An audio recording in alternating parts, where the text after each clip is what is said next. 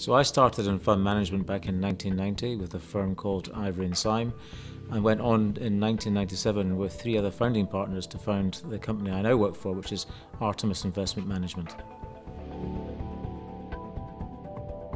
My investment style is very much bottom-up, stock-specific, with a deep value bias. I'm looking for companies with very depressed multiples, very depressed equity valuations, and hope to benefit from that re-rating over the next few years. The key for me in terms of constructing the portfolio for Witan is to make sure I get those companies with the most upside in terms of the self-determination of the upside with the least amount of risk, and they go into the top holdings. And the more concentrated the list I can get, the happier I am. The key for us is we're very valuation driven, and for us to make the decision on the sell, we have a price target that we think a business is worth.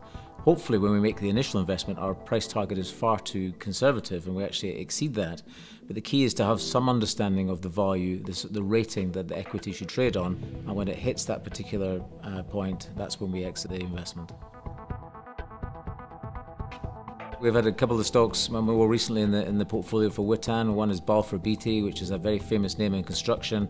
They went through a very, very difficult time, highly indebted, had a number of profits warnings, and a new management team that we knew from another company came in and turned it around. It now has net cash and is benefiting from a lot of investment in infrastructure.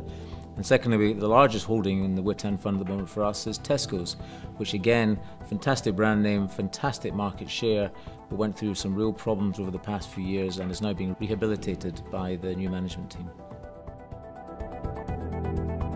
So for the markets for the next few years, I think we can't expect the same kind of return we've had over the past 10 years.